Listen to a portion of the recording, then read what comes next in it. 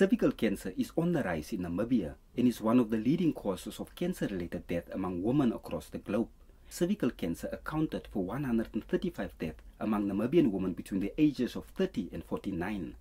2030, this is expected to worsen. It will be basically a disease of only the developing nations.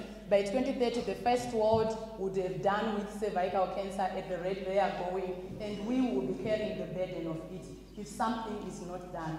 Male circumcision was identified as one way of reducing not only the risk of contracting HIV, but reducing the risk of passing on HPV, which causes cancer in women. We hear the Minister of Health confirming that they are ready for service. What is needed is for women to go and get tested.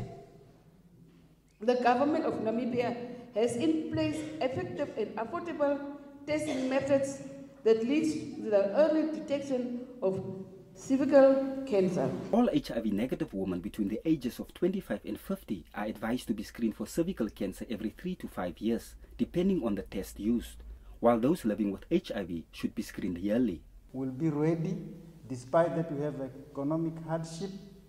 We are committed that we'll have all the best equipment, more especially with regard to the pap smear services and family planning, all those activities that women-oriented, we'll have them. The Health Directorate in the Karas region will continue to hold awareness campaigns about cervical cancer together with the Cancer Association of Namibia. Natangwe Jimmy, NBC News, Keetmanshoop.